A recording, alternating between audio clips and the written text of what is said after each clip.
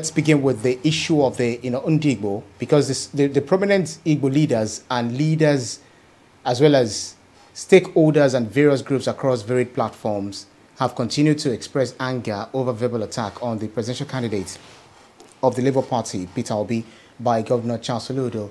But the governor said he won't succumb to bullies. Do you think Governor Soludo has really stirred a hornet's nest to warrant these attacks? Yes, if you are familiar with the nature of politics in our country, then you will not be surprised at the way Peter Obi's supporters have descended on the governor of Anambra State.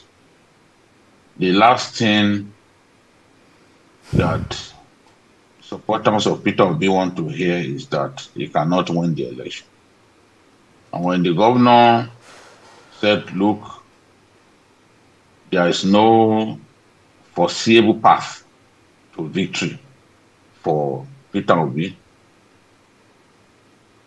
and claimed that Peter Obi is playing a game, he knows that he cannot win and all that, he more than angered Obi supporters. As far as Obi supporters are concerned, he represents the best candidate in the race. As far as they are concerned, is the candidate to beat. And they don't like hearing it when you say that Obi has not got structures, Obi has not got people who can work for him in some states or in many states. As far as they are concerned, Obi is riding the crest of stardom. Obi is immensely popular, far more popular than other candidates in the race. And in their view, Obi is not just the candidate to beat. Obi is the candidate that will win the election. So when the governor of Obi's state then comes out, after first declaring that Obi's investments back in the day as governor have amounted, amounts to nothing today. That was bad enough. That certainly angered them. But following it up, or responding to their insults by going for the jugular, by saying, look, there is no foreseeable path to victory for Peter Obi. There's no way Obi will win this election. Obi knows that he cannot win. He's a joker. There's no way that he can defeat the other candidates. He's not going to come even second. By saying that, he clearly angered Obi supporters. And whether we like it or not, a lot of our friends in the Southeast are happy for one reason. They believe that in the Nigerian states, the people of the Southeast have been marginalized thoroughly. They believe that this is the year, this ought to be the year of the Southeasterner to become president of our country. They believe that this ought to be even left, this contest ought to be left to the Southeast. But that's not what we have seen. And Obi, by stepping out of PDP before the primaries began and joining the Labour Party to become the standard bearer of the Labour Party, Obi effectively did something that energized that base, energized those who believe that this is the turn of the Southeast. It's difficult to find people who believe that this is the turn of the Southeast going against Peter Obi. As far as they are concerned, is the best for this time, is the best of all the candidates, the 18 candidates in the race. And when someone comes out to now say, oh, Obi cannot win, Obi is a joker, he has not got what it takes, his investments on behalf of Anambra State now amounts to nothing. That person has diminished Obi in their eyes. To them, that person is an enemy of progress. In fact, if you see the way the Ohanese spokesperson described him, he said that he described Soludo as a traitor who was out to discredit Obi's legacies, you know. So, as far as he's concerned, how can the state governor of two presidential candidates, a governor whose state produced two presidential candidates, the presidential candidate of ABGA and the presidential candidate of Labour Party, come to the conclusion that Obi cannot win?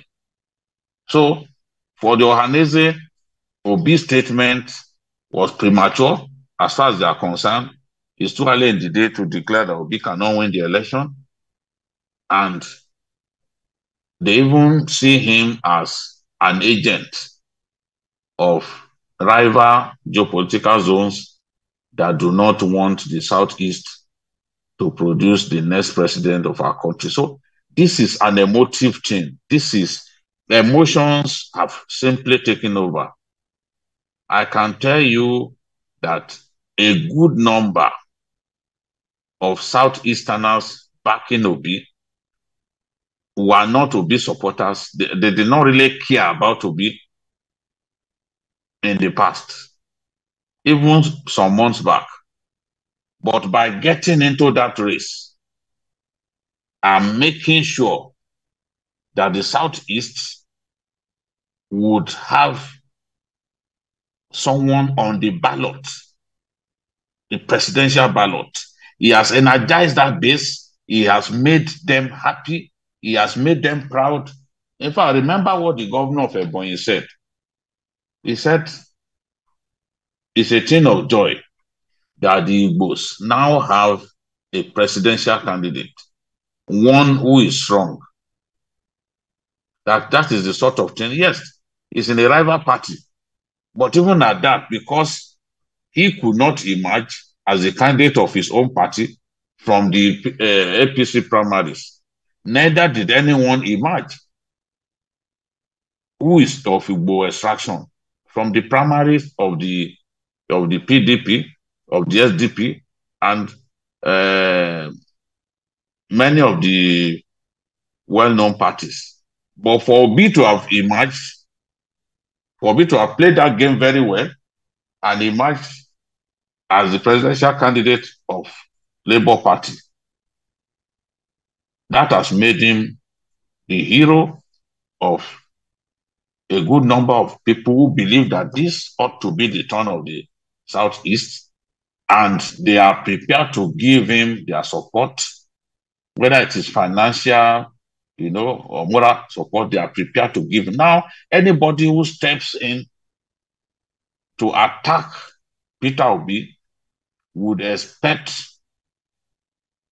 the worst of repercussions for making that happen. I'm not even surprised that some are already talking about impeachment of the governor of Anambra State. Some are already saying, look, Soludo should forget about a second term. He will not be re-elected. So then, criticizing Peter Obi at this point and declaring that Peter Obi cannot win the election amounts to waging war against the Igbo interest. So this is the way they are seeing it, and the angry way, the angry manner in which Ohanese responded to this quarrel between governors, between a governor and a former governor, underlines the point that I'm making, that for those who believe that this is the year this is the 2023 election is an election that should see an Igbo man emerge as president of our country. To such people, Obi represents the best choice. Obi is the hero. Obi is the person that no one should attack.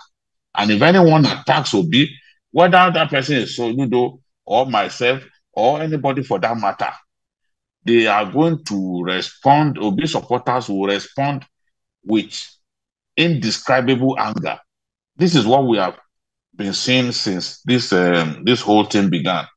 Even for some of us who have tried our best to be objective, you will see that on this show, so many times we have highlighted the successes that Peter Obi has recorded, in this campaign. And we have never for one day said Peter Obi is not good enough for the job. But absolutely, for the fact that we bear the names that we bear, for the fact that we walk where we walk, we have seen Obi supporters come to our wall, our social media handles, to call us all kinds of names, to call us slaves, to call us APC supporters, whereas even in their hearts, they know that they do not criticize the APC government as much as I do. The facts are there. But for reasons best known to them, they see some of us as opposed to Obi's emergence. And BKO. I wonder where the evidence for that is. They cannot provide evidence. Absolutely. That I dressed down Obi at any point in time, or that I said Obi is not